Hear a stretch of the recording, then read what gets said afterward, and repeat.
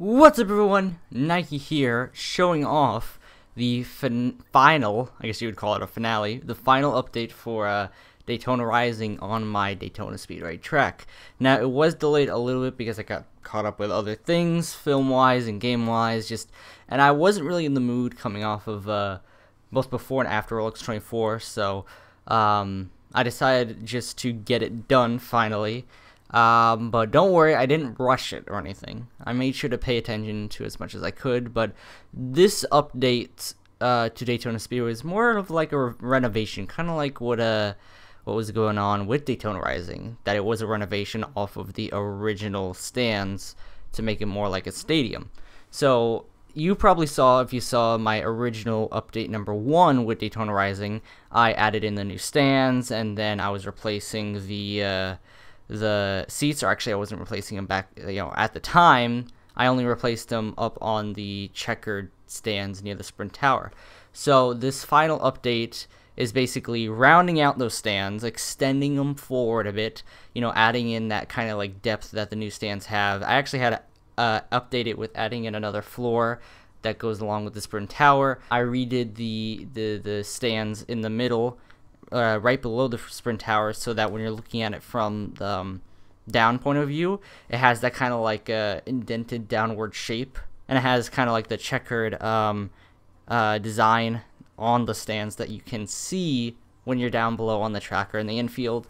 And basically this whole final update was cleaning that up. I took out all of the seats in the original bottom base of the stand, so that bottom layer that I did not touch, I had to go through. It took maybe about an hour to do, because I had to replace each and every single stair, which counted as seats. I added new entrances on the top floors, the new floors that I just added in, so that you can actually have entranceways when you are on top of that.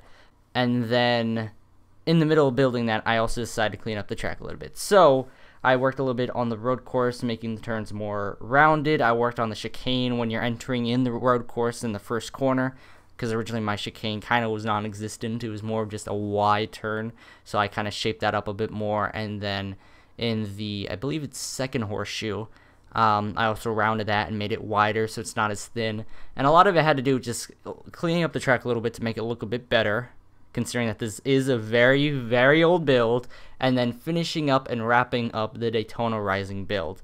This was a very interesting build because I have not touched it in a long time. Since the first update, I have not touched it. I have focused on Indianapolis, and since then I have worked on other tracks which have progressively been getting better. Now I do hope in the future, possibly, if my channel continues to grow, to rebuild this track with other people. I would like to revisit Daytona in the future on either on my New World or New World, and rebuild it more to scale, have the better rounded banking, have the stands and everything, and I may get builders to be assigned to certain projects like the stands, the injectors, adding those in.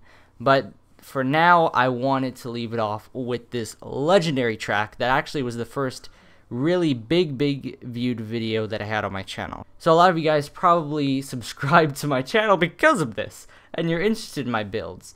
I'm taking a small break, a little break, maybe a large break, I don't know, from building right now, because the views have been progressively getting lower and lower, and it just eats up so much time, and I've been kind of working on making sure that I get a regular amount of videos to you guys. Plus, my interest in building, comes and goes, so I don't want to force myself to be building if I'm not interested in it. I hope you guys did enjoy this video, though. Did enjoy the track, and if you want to ever visit any of my Minecraft worlds, if you ever want to, just message me on Xbox Live, Nike 2000, and you just get in contact with me, and I'll be able to show you around the different tracks. So I hope you guys again enjoyed. Make sure to check out the Minecraft playlist for more Minecraft videos, more creations, and subscribe for more.